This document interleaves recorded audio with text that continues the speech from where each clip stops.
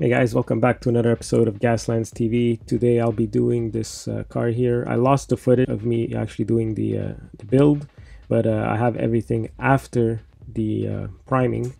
So we'll start. I primed the one in white and one in black. I'll do a separate video for the black truck, but I'm thinking of doing an army pattern on the white car. So I have these greens and browns that I got at Walmart. They're pretty cheap. You could probably find them on Amazon or your local game store. You could find these Vallejo ones. They're a bit more expensive, but they're nicer pigments, they're nicer colors. So whatever your budget is, you could choose what kind of paints you want to use for the army colors.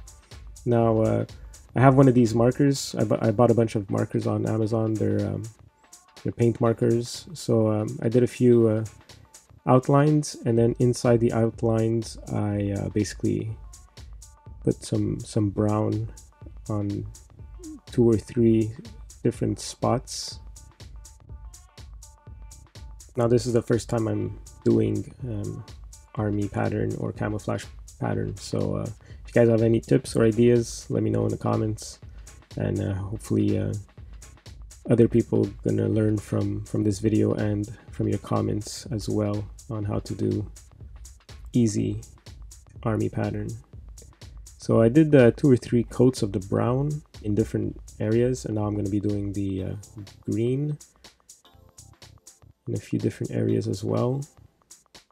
And as I'm painting, I'm trying to go as much as I can over the lines, because you don't want those lines, you don't want separating lines. So as you paint, just go over the lines and then go as close as possible to the next color.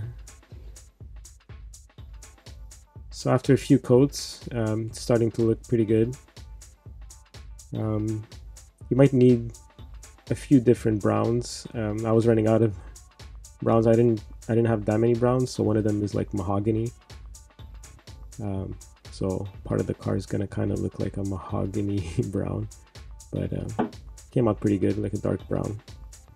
Now while that's drying, I'm gonna do the inside of the car, and while these outside and inside are drying, might take a sip of water, you know, stay hydrated.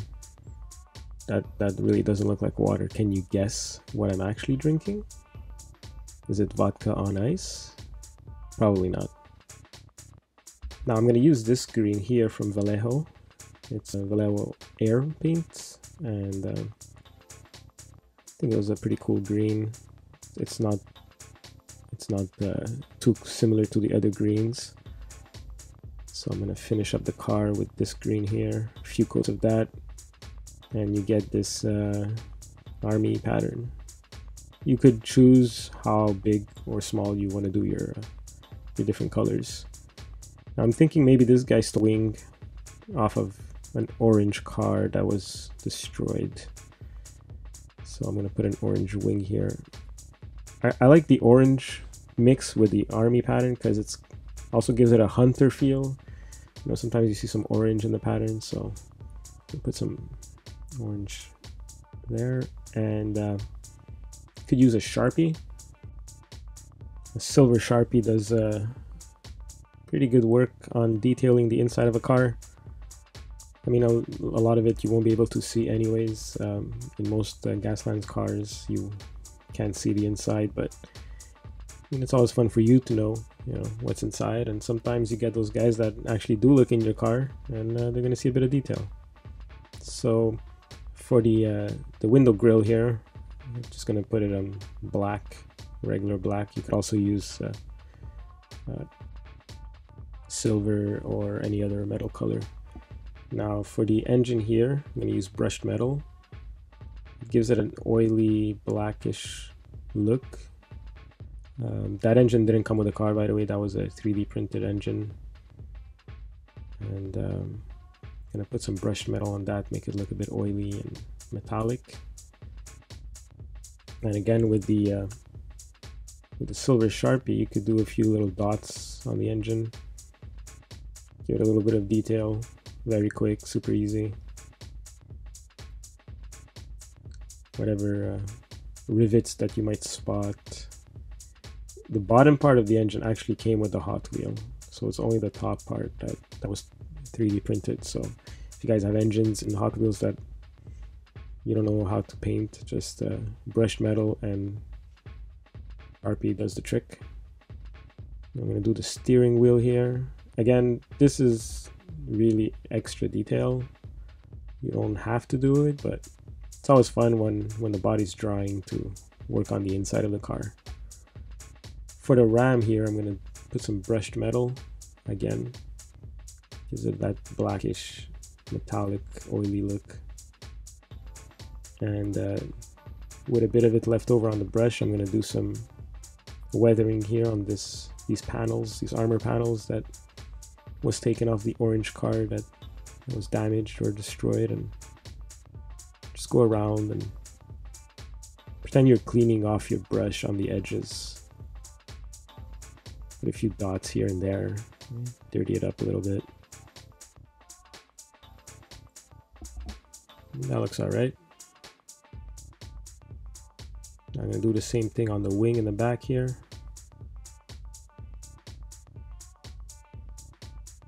If there's too much on the brush, just remove some and clean the edge clean your brush on the edge of the whatever metal piece you wanted to look damaged or weathered.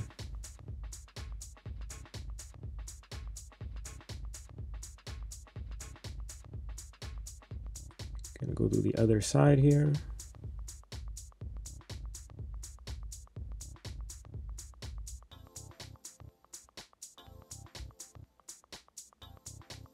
And I'm gonna do some brushed metal in the front here on the bumper and on the wheels. Those rivets, those hubcaps, I actually got on at the dollar store. They're basically in the crafting section of the dollar store. I think they're like for buttons, or I forgot the name, but I made a video where you see a bunch of stuff that I bought at the dollar store. So if you want to go check that out, some pretty cool stuff. Now here I'm using the pen or marker, paint marker, and I'm gonna do the headlights. Just doing a white dot here. And with the black, I come back and I just clean all around, try to make it as round as possible. They won't show that much. I mean, the ram is kind of covering them, but details are details, and it's always fun. Now for the bumper, an easy trick is just, again, the silver Sharpie. Super quick, super easy. And if you have kids, let them do this, you know. Give them a Sharpie and say, hey, make the bumpers, do some details inside the car and stuff. I'm sure they'll enjoy that. I'll do the back bumper here. And finally, I'm going to do the gun with some brushed metal again.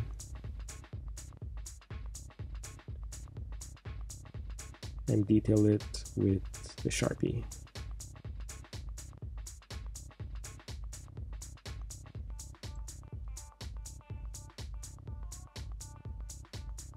I mean, it's hard to find details on like 3D printed objects. Sometimes they're not as clear as they should be, but you can make your own details. So that looks pretty good, but it's a bit too clean, right? So let's damage it up a little bit. Using some silver, I'm going to chip off some paint. Make it look like I'm chipping off paint, but I'm actually just putting some silver.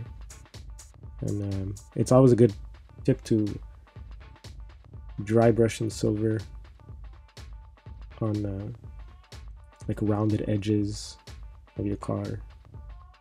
Gives it a highlight, and depending on how the light is going to hit it, it's going to give it a metallic look. All along the edge here around the window, you can put a bit of silver. It's going to give it some damage. And see here on the edge, I'm going to put a bit, very little. The brush almost has no paint on it. Just go all along the edge here. And it's going to give it a shine, a highlight.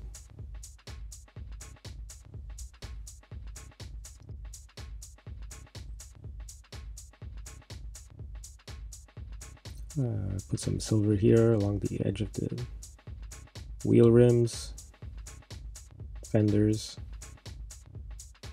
I gotta learn these car parts. When I do these videos, I sound like an idiot.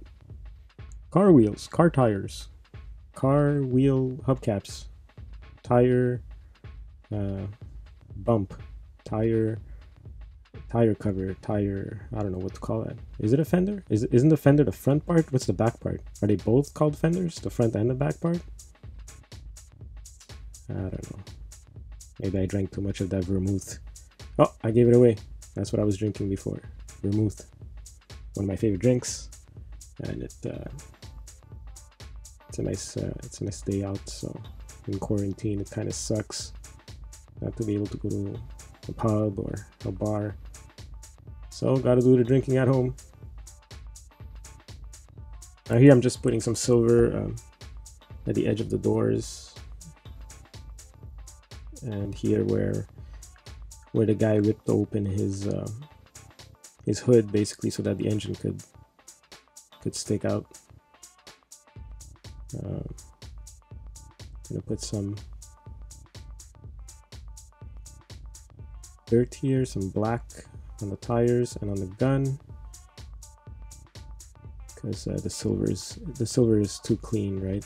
You don't want to have just popping silver like that. Put some brushed metal or some black on it. Now if you have some dry rust from Army Painter, it's a really good rusting thing. It comes on really bright, as you can tell here, but it dries up like a nice rust color once it's dried.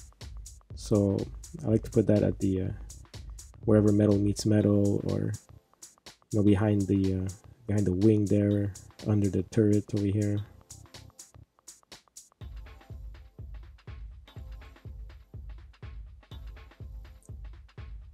This gives it a little bit of a orange brown rust all around.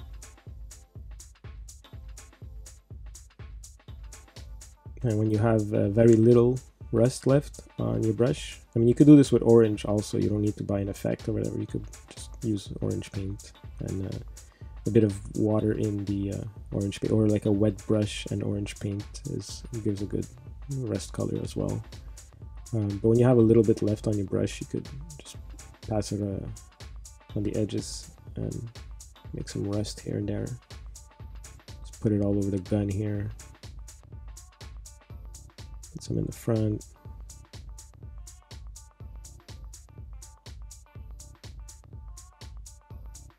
Well, that looks pretty rusted and weathered up a little bit. Now I'm going to use some blue. Where am I going to put blue? You're probably wondering. And some purple. Why not? Blue and purple on this army car. Well, it's for the tip of the gun here. Just the tip. And I'm going to put blue first. Here at the end also of pipes, you might want to do that. A bit of blue. And then I'm going to put the metallic purple on top of the blue and try to blend it with the blue. Give it a, what's that called when metal does that? Burnished? Tarnished? I know there's a name for that. I forget what it is. And that looks pretty good. Go around, take a nice look, see what's missing. And yeah, the tail lights. Why not? Let's do some tail lights. So with a toothpick, I put a bit of red and a little patience, and you could get into these little spots. If you do a little mistake, happy accident, all you gotta do is fix it. So here, there was maybe too much red, so with a bit of green, let's fix it. And just, you could pass a wash, a dark tone wash all over the gun and stuff, and it's gonna be like a dirtier look. It's gonna go in the cracks, it's gonna go inside, and it's gonna give some shade. And yeah, you actually see the speakers in the back. See, that's pretty fun. So that's it. That's my army pattern car. So if you guys are looking for dice or even Gaslands TV gates, I got templates. I got engines with skulls on them and pipes. rams, guns, tires. They come in containers, so you could even use the container to carry your cars around or use them as terrain. Join us on Facebook. We have a monthly contest where you could even win these things. And I hope you share the Gaslands TV with your friends and your groups, and comment. Let me know what you think of my videos. It always helps me continue. Thanks, and see you next time.